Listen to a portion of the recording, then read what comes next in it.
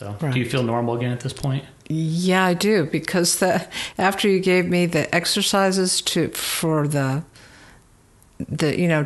now that the vertigo is gone, I did those. And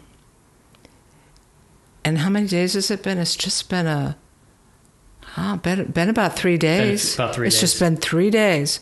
So the last 2 nights I've been able to sleep on my back. That's the first time since September. I was able to sleep on my right side since September.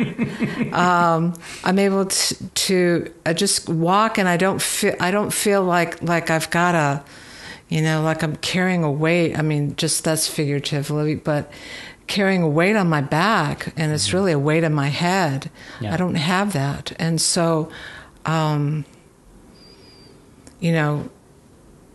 that feels like a miracle. And I know that it is and it isn't. It's a miracle I found you. But doing, in my mind, the way that I reason this out is that I found somebody who had trained extensively in this and is willing to stay knowledgeable in this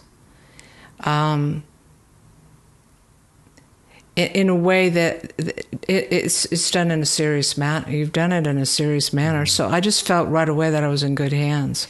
And I think that's part of the healing process too for people, for me anyway, is that I know that I can trust the person that I'm with. And so, yeah, it's amazing. But I've been suffering since September.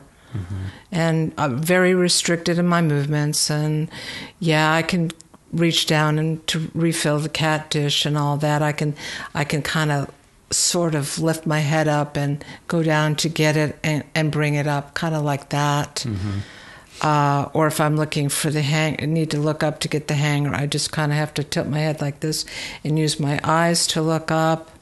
All those adaptations that really limited my life.